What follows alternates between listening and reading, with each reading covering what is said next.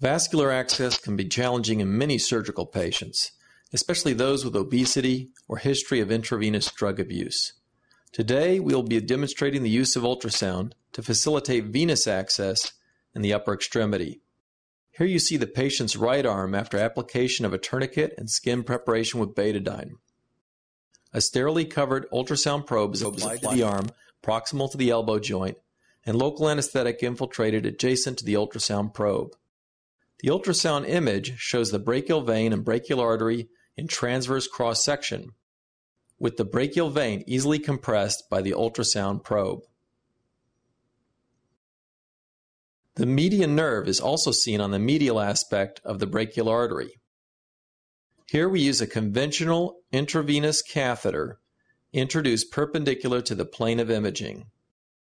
We advance the catheter until the catheter is seen to cross the plane of imaging, immediately superficial to the brachial vein.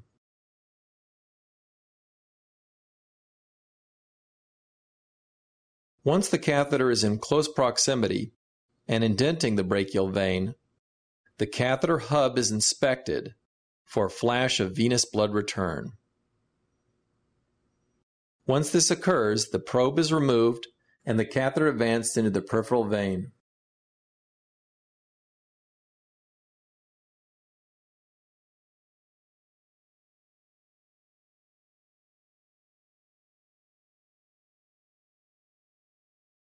The tourniquet is then removed and free flow to gravity confirmed with attached intravenous tubing and fluid.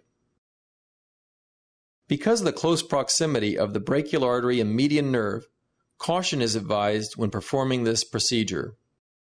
In most patients, the basilic vein is the preferred site of upper extremity venous access with ultrasound. However, this vein could not be identified in this patient.